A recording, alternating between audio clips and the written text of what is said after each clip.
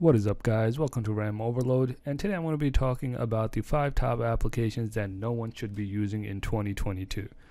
Okay, so these applications have and probably were being used by a majority of you sometime in the past, but because of recent events and news, they should not be used anywhere by anyone. Okay, there are a lot better alternates, which I will talk about as well, but as for these applications, themselves, they should not be used at all. So the first one coming in is Zoom. Okay, so Zoom is, a video conferencing application. You probably use it at your work, maybe school or wherever. Everyone has heard of Zoom, especially because of the pandemic. Zoom has become a lot more popular with everyone.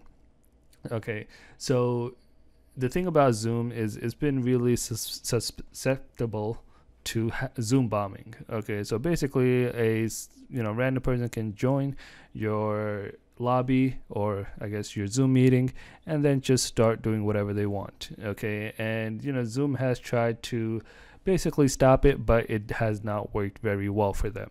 Okay, so Zoom will not be recommended by, should not be used by anyone in 2022. There are a lot of other alternates, like, you can Google Meet has a really nice one. Microsoft Teams is pretty good as well, in my opinion.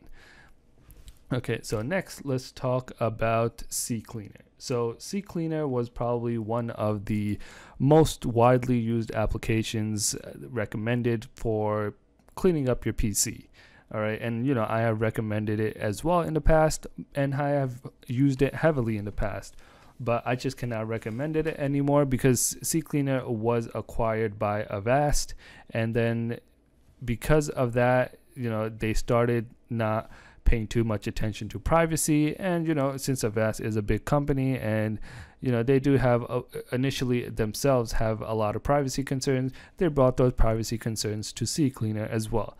And then on top of that, CCleaner was hacked, which some people were affected depending on which version you had, but it's just not something we would recommend anymore. There's a lot more other applications. I have a whole video that I made about the top 5 computer cleaners out there, and there are a lot of good ones there. Make sure to check out that video. I'll leave it linked in the description below. All right, next one is uTorrent. So uTorrent was one of the best applications to download torrent, and recently, not recently, it was a couple years ago, they have been caught. They were mining Bitcoin on people's computers. So if you had the uTorrent application downloaded on your PC, you were technically mining Bitcoin for uTorrent. Okay, it's not like you were keeping the money; they were keeping the money themselves. So once they got caught, they did stop it. They did try to deny it and all that, but they've been caught, and it's just not something really trustworthy in a sense to be recommended anymore. I'm sure they don't do it now anymore, but I just would highly not recommend them at all. Okay, there's a lot of other torrent applications out there, like BitLord or QBitTorrent or even BitTorrent. So these applications are a lot more trustworthy in my opinion than uTorrent. All right, so moving on, we will go to QuickTime. So QuickTime is a rather interesting application.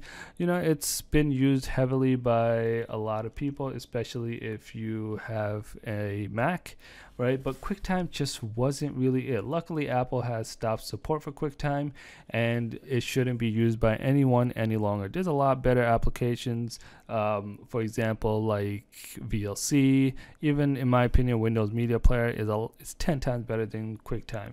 If you were using QuickTime for Windows, then it was just another whole thing where there was just a slew of bugs, and if you still have it on your computer, I recommend you just get rid of it. All right, so last but not least is Internet Explorer. So Internet Explorer was one of the worst browsers out there in modern times. Okay, there was other browsers earlier, when the internet first came out, but somehow Internet Explorer just stuck all the way until recently, where Windows finally dropped support. You can see it's going to support well, I guess June 15, 2022. All right, so now we don't have to worry about that, especially if you're a developer. You really don't have to worry about developing something that is compatible with Internet Explorer, because that was just another whole ball game and just a lot more hassle to deal with. Okay, and aside from that, there was some websites where they wouldn't work unless you were on Internet Explorer, which defeated the whole user experience in itself. So yeah, those are the top 5 applications in my opinion that should not be currently used by anyone in 2022. You know, alternates for Internet Explorer is Microsoft Edge, pretty much any other browser out there. You know, Chrome, Firefox, Edge. There's just a slew of new ones also, like Opera, Vivaldi, and the list goes on.